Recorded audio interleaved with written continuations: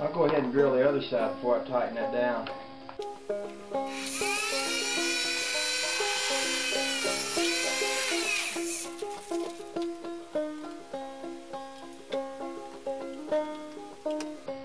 I don't know what's happened to the quality of my glasses. It used to be I could see a lot better with my glasses on than I can anymore. I guess they just don't make glasses like they used to. That's the only thing I can think. I know my eyes ain't changing none. My screw right there was so fine the head of my screwdriver wouldn't fit into it. That's bad. I guess it'll work. I think that's about the littlest screwdriver I got.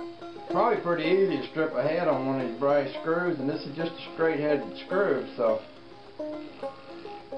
it's not going to be terribly easy if you strip a head off of that to either get it down in there or get another one out. You know what's happening, the screwdriver's turning, but it ain't turning. Handle head's turning up here. Dang, let's find a better screwdriver than that. Dang, I say. This one here will work. This one here is a Craftsman. You can say whatever you want to about tools. Back when I was a kid, there was only one good way to get tools, and that was to buy Craftsman. That was the only good tool there were out there. I know nowadays there's a lot of different tools out there and people buy them and all, but I'm an old guy. I always go back to Craftsman tools because they were always the best. I know Sears Roebuck Company ain't nothing like what it used to be. Well, back when we was kids, there weren't no big stores around anywhere near where we were. You had to drive to Atlanta to get to a big store or something. We got everything we got out of the Sears catalog. My dad used to work in the city, and there was a liquidation store is what they called it. It's a place where they sent everything that people had ordered and didn't want and sent back.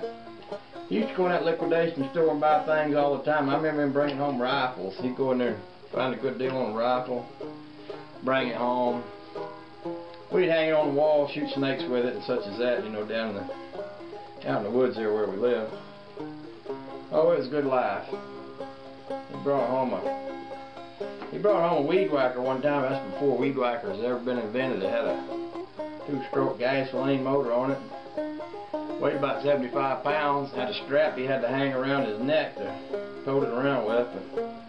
That thing had a saw blade on it. He'd go around the lake cutting down everything he could see. He'd just lay it out with that old big weed whacker. Thing made a racket like a chainsaw. Holy cow. Sure did a good job, though. My dad was like that. He'd cut grass. He'd cut every piece of grass on the hill. Piece of grass didn't have a chance when my dad was around, because, well, if he saw a piece of grass, he'd cut it. He was a farm kid, you know. He'd grown up on a farm. He was a sharecropper, so he wasn't at all ashamed of hard work. He knew how to do it. He'd done it all his life. We didn't farm much. We had 500 chickens. We farmed them for a while and had a few acres of corn and such.